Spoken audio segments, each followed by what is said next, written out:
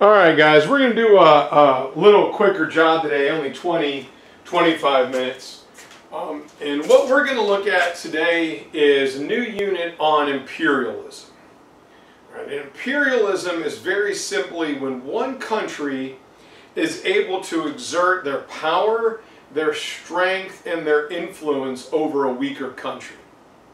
They can do this through either diplomatic means, or if that doesn't work, you can go militarily or through economic power.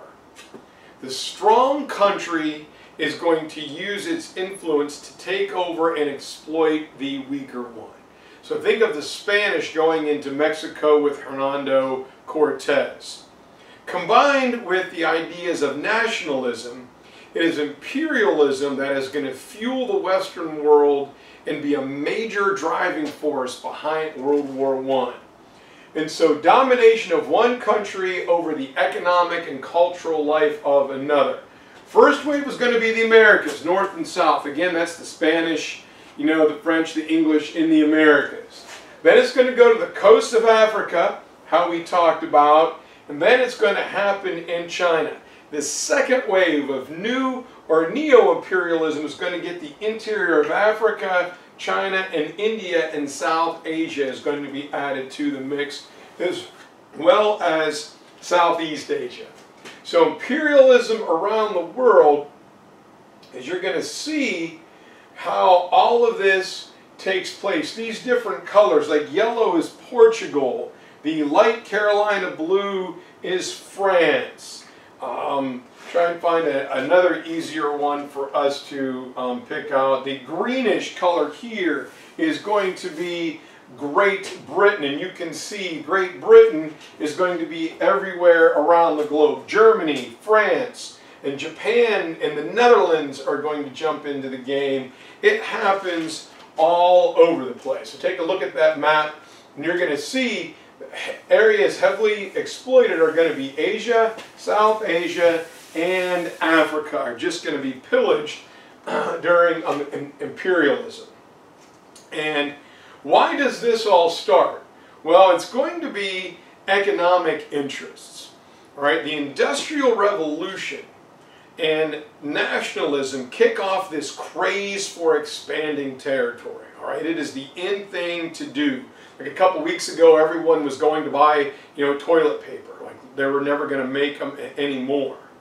And this idea kind of gets rooted and captures the minds of the Europeans well into the late 1800s, early 1900s. And it was their unquenchable thirst. This quest to capture territory destroys the peace and prosperity that Europe wanted after the Napoleonic Wars. After Clemens von Metternich's Concert of Europe, it's going to destroy all of that. It is also going to lead to the building and destroying of various European alliances. And one of the motives that we have to talk about, as you see, England and France carving up the globe like it is a Thanksgiving turkey, is going to be social Darwinism. And the idea behind social Darwinism is that Europeans felt that their way of life was better and superior to all those around the world. Think of the old Disney classic Pocahontas, again, where John Smith says, oh, we're going to help you people build roads and cities and bridges and towns. And Pocahontas says, well, what's wrong with the way we're doing it? Who needs who to survive here, John Smith? Do I need you or do you need me? Our way of life is better. And so Europeans felt that it was their mission and responsibility to help what they saw as backwards people, inferior territories, people who need our help. Along with this was the religious conviction and competition, to convert natives to Christianity. And perhaps the biggest of all motivations for European imperialism is all about the economics.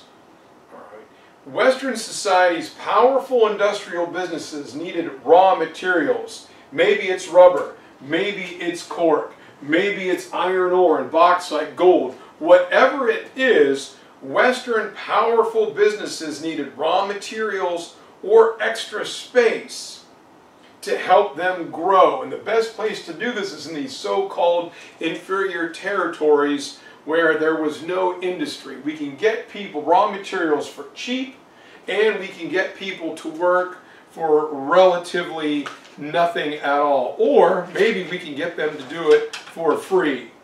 And then the third advantage is going to be military. Here is the social Darwinism here.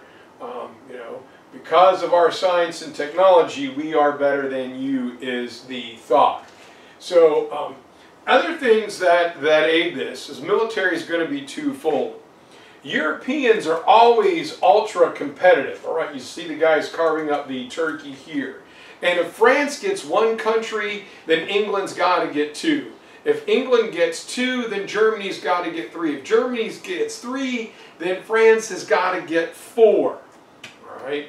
It was this, like, you know, the European Soccer League. You know, people, you always want to have more countries than your neighbor. The belief in imperialism is that Europeans simply continue to increase the number of imperial colonies. European countries also wanted to have borders or colonies on the borders of their opponents, strategic, to keep an eye on them. This is the way they maintain their balance of power.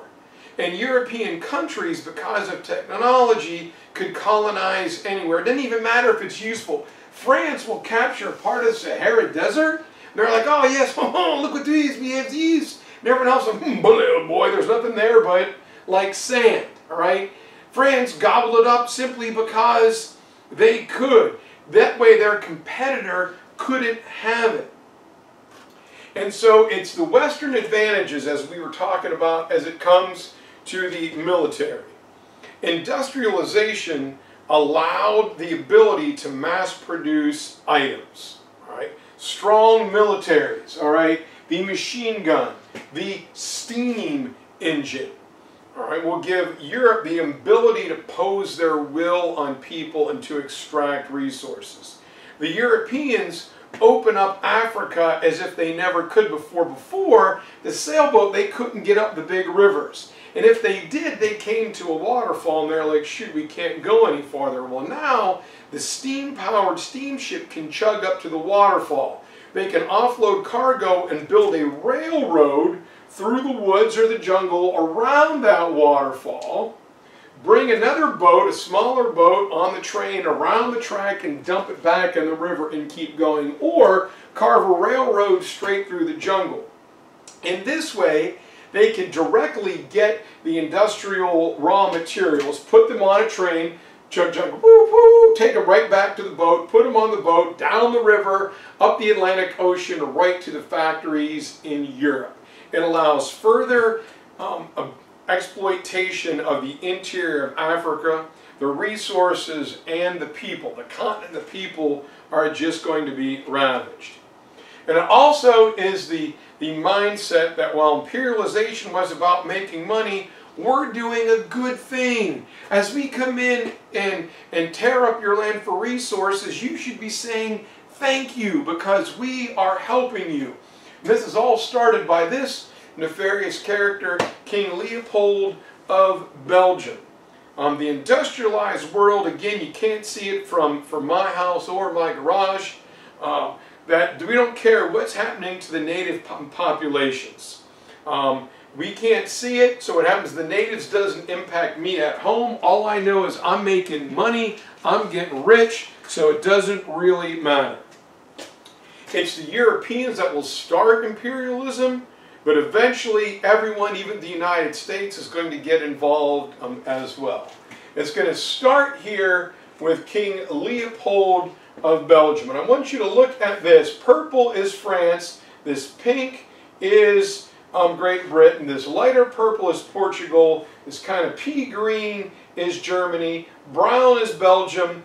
Orange is Spain. The bluish here is kind of Italy. Only two countries remain independent. One is Liberia, purchased by the United States to return freed slaves. after the Civil War, and the other one is Ethiopia. And Italy tries hard to take out Ethiopia. The entire continent will be colonized during this period. Think of, when you hear imperial, it's not only Julius Caesar, but it's bum, bum, ba-dum, it's the imperial march of Darth Vader coming in. And so going back into the late 1400s, Europeans, the Portuguese were moving around the coastlines of Africa here. By the 1800s, Europeans are beginning to explore the interior of Africa. Remember the story that I told you about Richard Burton finding the source of the Nile River way on? Well, the Europeans are following rivers to find the sources of them. They're finding things like Mount Kilimanjaro and Lake Victoria. And since Africa as a continent is many times larger than that of Europe, the people here have different languages and religions and diversity. Think of the Africa unit we did, back in January. All right, people are very diverse. These cultures have existed in Africa for thousands of years, and now the European governments call it the Dark Continent because they didn't know anything about it. Nothing to do with differences in skin pigmentation. They were going out there to learn and find out what was going on. So in 1870, King Leopold is going to kick off what is known as the Great Scramble. And if you would go to the Congo today, you see all these big, like European victory gates, all to glorify King Leopold. Here he is drawn as like a dad, with Africans being little children as he's cradling them. There is, the monument to King Leopold in the Congo, like he does all of this, great stuff. And outside of it, you have the fountains of different African tribes and wild animals. They're all surrounding the great King Leopold, who did nothing but bring hardship and nastiness. Catalogued by a lady named Alice Harris, who went in and found out what the Belgians were doing when people refused to work, cutting off the feet and the hands of even small children to be able to extract resources. Just some terrible things. It was all about rubber. Here's some of the pictures that Miss Harris was able to take, and you get the great Joseph Conrad book, The Heart of Darkness. It's a good book. I don't know if you'll read it in school or not, but it is a worthy read. So anyhow, 1870, King Leopold is going to kick off the Great Scramble. All right, and he hires American explorer Henry Staley to go in and explore the Congo River. And this is the famous story where it was, where's my map here? Dr. Livingstone, I presume, where Dr. Livingstone, this famous British scientist, went in to study language and culture, and he doesn't make it back for the boat to pick him up, and they wait a couple more months, and they send another boat, and he's not there. Finally, Henry Staley is sent in to find him, and he follows the Congo River, and he gets down here to a place called Victoria Falls by Zimbabwe, and he's standing there looking at this beautiful waterfall, and here comes a Caucasian dude with a backpack, and like a loincloth walking out of the woods, and he's like, oh, hey, Dr. Livingstone, I presume. He went to the continent of Africa and found his guy in just a couple weeks. But it is this guy, Henry Staley, that's sent out to chart the Congo River and, if possible, arrange trade agreements with different kings or chieftains, just like the Portuguese did way back when. Now, back home in Belgium, good old King Leopold tells his people that, look, this is a Christian mission. I'm coming down here to help civilize these poor people. They need us. We're like a parent to a small child. That's what he tells his public. In reality, he does this to garner their support. He wanted the territory. He wanted the resources. He wanted industrial resources. He wanted to rival the big main players in Europe. And once King Leopold II gets started, the Great Scramble is on as England and France and Germany are tripping and fighting and knocking each other out, trying to get territory in and around the Congo River. So this brings up what is known as the Berlin Conference. You can see there's dudes around here. They're standing around a table, and literally the Berlin Conference was a way to try and avoid the warfare that might come as a result of territorial conflict. Right? So in 1884, 14 European countries meet at an international conference hosted in Berlin. Not one single African king or tribal chieftain was invited. The European powers literally sat around a table. You can see, Portugal, Germany, Italy, Spain, France, Belgium, all sitting there. Just the Dutch are down here like they're playing Risk. I'll take this one, or like they're playing Settlers of Catan. You get one, you get one, you get two. Okay. You three have gotten one, I'm going last, so I'll pick two. They went around and just carved up the entire continent. All right. Now this conference does this, and they will recognize that Belgium had, claim to the land in the Congo. So you got the land, Belgium, but everybody here can use the river, open access for trade along the major rivers. And the conference also stated that to control a territory, you had to have some sort of governmental presence there. You couldn't just say, well, I want South Africa. No, your government, you've got to have a flag there, an outpost, trading post, military outpost, whatever it was.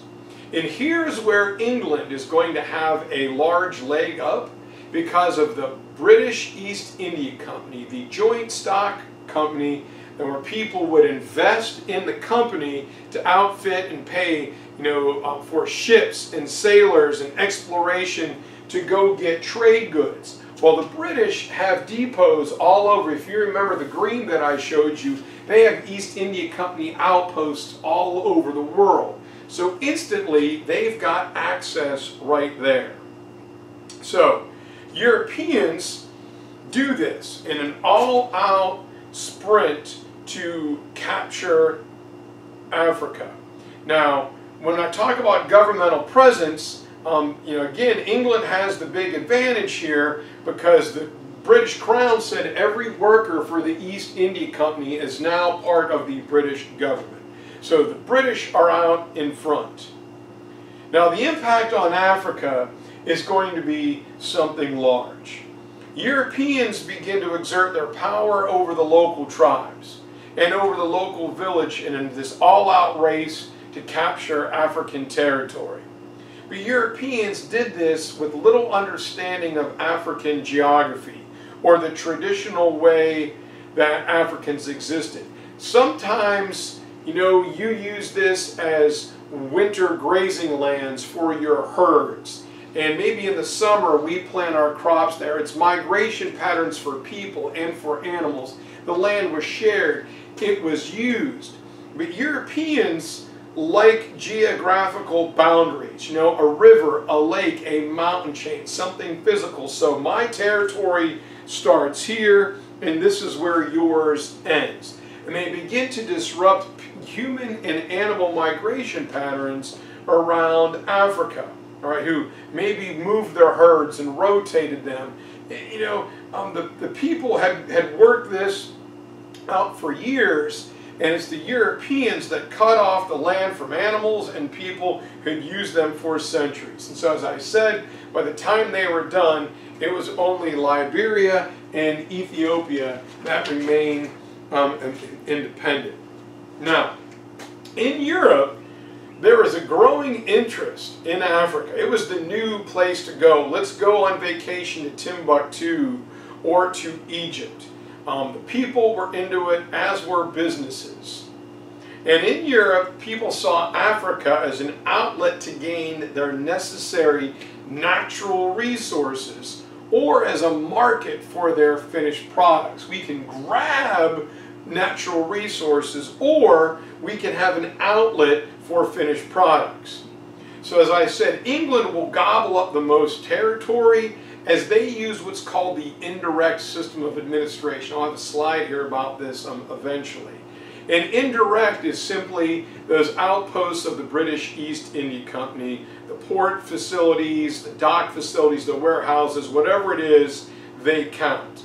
So they simply name someone there to be an English governor, and you act on behalf of for English business.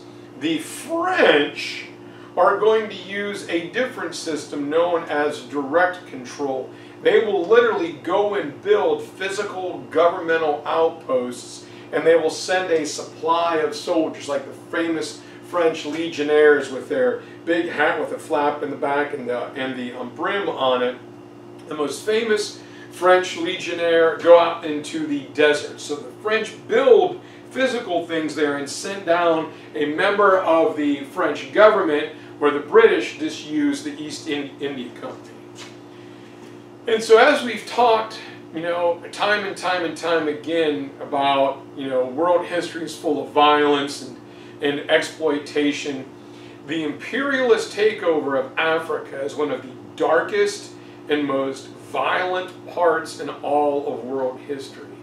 Coupled with the Spanish conquest of the Aztecs and the Incas, this is one of the greatest outright exploitations of people and resources in all of world history. The one positive that comes out of it is that a small segment of the African population will go to Western schools to be educated, like Oxford and Cambridge and the Université de Paris. And these new, African intellectuals come back, and they start intellectual movements that are going to pop up. Some of them are accepting of the West and saying we can learn. Others are resistant. So a small group of the people wanted to copy some of what was going on in the Western world to advance forward.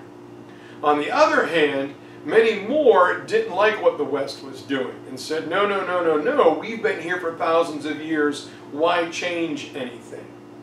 But this will eventually lead to African nationalist movements, and the world is seeing the repercussions of it to this day, different groups wanting their own nation in Africa. However, during the imperialistic conquest of Africa, the educated African population will work to use any means necessary to broker trade agreements, to create diplomatic envoys, and even declare war on what's going on. They wanted to either take advantage of each other or find a way to unite and work against the Europeans. And so when World War II is over and the movement of decolonization, it's the Western educated Africans try to use what they learned to gain independence for themselves and their people. Take a brief rundown here to South Africa, Rhodesia, old Zimbabwe, Zaire, and the Cape Colony.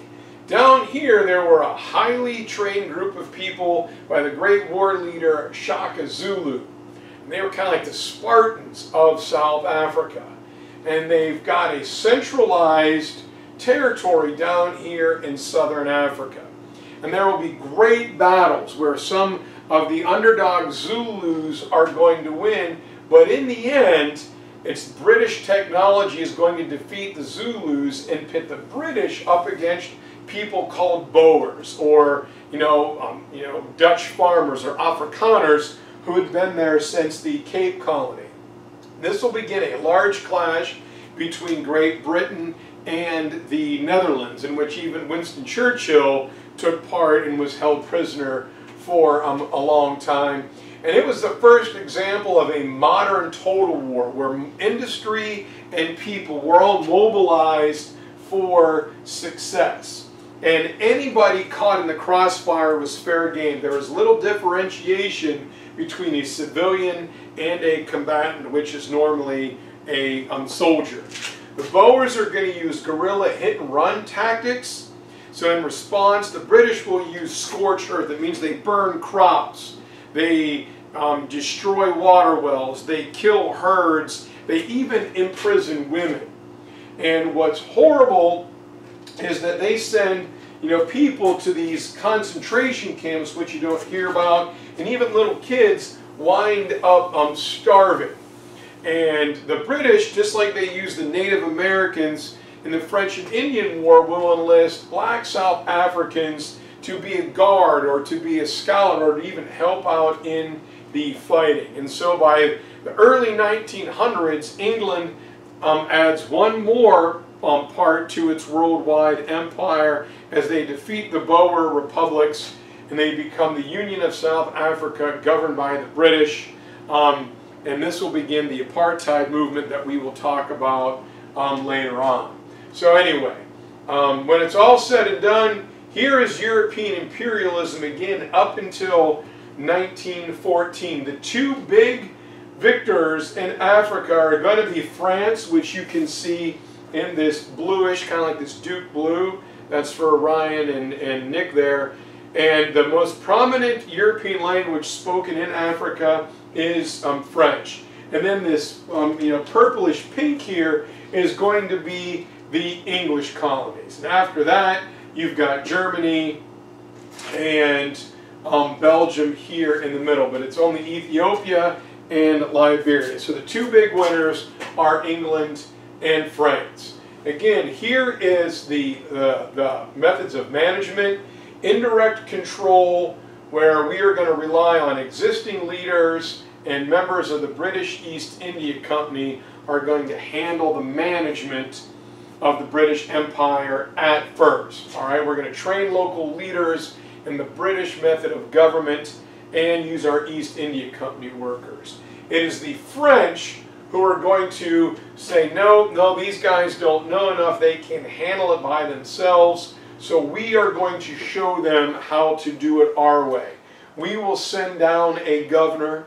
We will rule the people. They have no native rights or privileges. And we are going to try and assimilate them and turn them into us, whether we're French, whether we're German, whether they're Portuguese or Spanish. The French will set up schools, businesses, legal systems along French lines. So that's it for African imperialism. We've got a lot more to do, but we're going to try and make these shorter on you guys so you guys will actually watch them.